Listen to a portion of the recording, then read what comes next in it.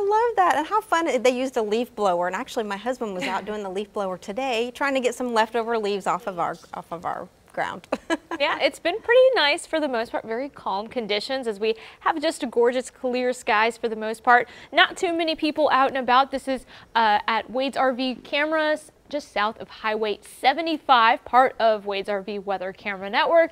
Sun is starting to set. We are finishing off on this Sunday, getting ready to start off for the work week. Temperatures right now at around 52 degrees here in Tulsa with southeast winds at 7 miles per hour.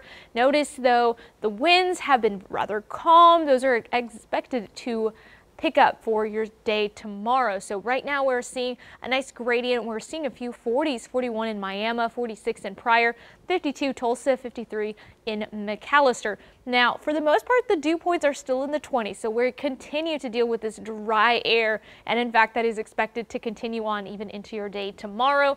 We're expected to stay clear, calm, and then chilly conditions later tonight. It's going to be another chilly night as we are going to factor in some wind chill values due to the clear skies and calm winds.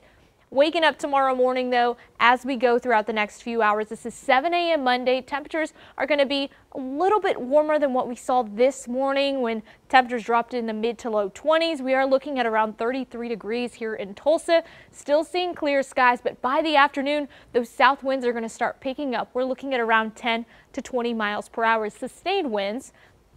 But it's going to help the temperatures. We're looking at 61 degrees. This is a Monday, 5 p.m. Still seeing plenty of sunshine.